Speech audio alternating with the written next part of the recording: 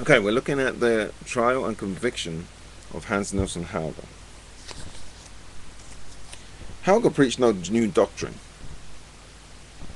He did not even attempt to organize his followers into a new religious body, but contented himself with preaching the gospel according to the confession of the Lutheran State Church. But this was regarded as a crime, since no one but ordained ministers were authorized to preach. Under the Conventicle Act of 1741, Hauge was prosecuted by the state officials and the clergy of the state church. He was repeatedly arrested and had to spend a large part of his life in prison. In 1804 he was transported in chains to Christiania, where he remained incarcerated till 1814. In 1808, when the Council of Regency found great difficulty in securing provisions and supplies because of the blockade, and great anxiety was felt because of the shortage of salt, Hauge offered to erect salt works which could produce salt from seawater if they would liberate him. They accepted the offer, and Hauge built several salt works which supplied the country with that necessary commodity. But as soon as he had accomplished this, he was remanded to prison to await his final trial. Not till after he had spent 10 years in the prison cell did the court see fit to render its decision, by which he was adjudged guilty of the following offences. A. That contrary to the ordinance of 1741, he had travelled about the country and preached the word of God. B. That he had encouraged others to do the same. C.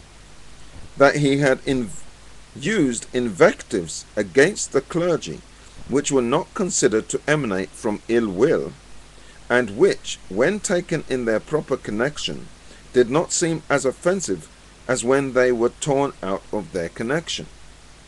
The judges paid no attention to the fact that Hauge had already spent a decade in prison without being convicted of any wrongdoing. They decided that he ought to pay a fine of 1,000 Riksdaler and the cost of the trial. But this considerable sum exhausted his scant means. He left the prison penniless and broken in health, physically unable to resume his great religious work which he had so unselfishly performed. His adherents, the Haugianer, who were now numbered by the thousands all over the country, bought him a small farm in the neighborhood of Christiania, where he resided until his death in 1824. Hauge lived, however, to see the fruits of his labor.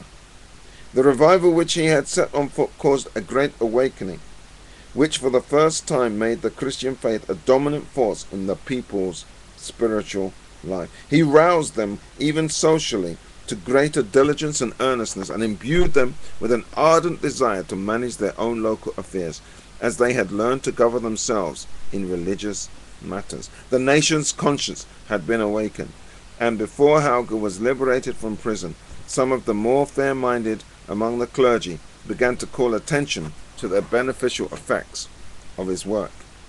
In 1812, Klaus Parvels wrote in his diary,